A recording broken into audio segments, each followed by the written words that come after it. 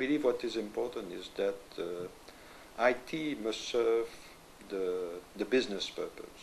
So IT, you don't do IT for the pleasure to do IT.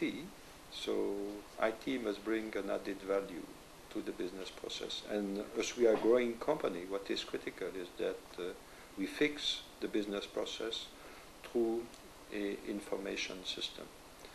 And what was critical for us in 2004 is to decide to go on SAP and to implement SAP in different modules. So the first one was purchasing, the second one was finance, and the third one was the ERP system. And now we are extending SAP across all parts of the business in terms of project management, in terms of clinical study management. So it's in HR, human resource. So it means that we will see an integrated SAP which serves the business. But Daniel Lebeau, when he joined the company, was coming from the company Kraft, where he has developed SAP in Europe. And he has not yet worked at that time in a company who is doing research and development. And our company is based on innovation. So it means that you have to go from a manufacturing environment to an R&D environment. And for us, innovation is key, right? So it means what was critical between Daniel and myself is to find a way where, let's say, going from a manufacturing environment to an R&D environment require more flexibility and require to develop a system which are, let's say, less standardized, right? But I believe the relation between Daniel and myself was very good. So it means to be able to interact with that R&D environment. If I take, for example, clinical study, we have remote data entry, right, across the world. But if you don't agree on a glossary, how can you standardize your process? It's impossible. But it requires discipline, and Daniel and I were able to manage innovation and discipline together. So the relationship between the CEO and the CIO is extremely important. It's important because both have to agree on the value of IT.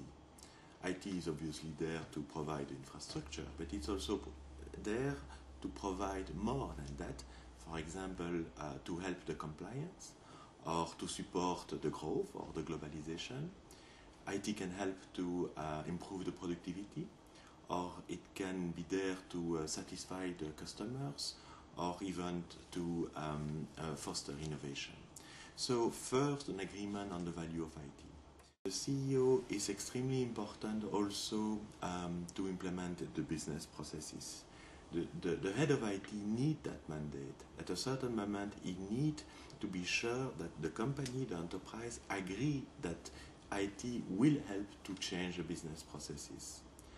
There is a third reason why CIO and CEO should be very close.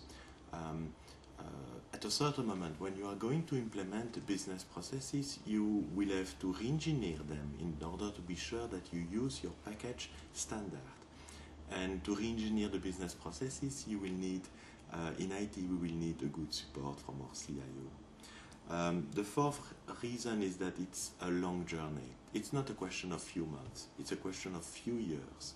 It's a journey where there will be successes and failures. It's very important in the difficult time to keep that good support in order to have a consistent IT strategy. These are the four reasons, I think, why I suggest that you come together, both the head of IT and the head of the enterprise, because this is absolutely key, and Jean and I will discuss that in May 20 with Agoria.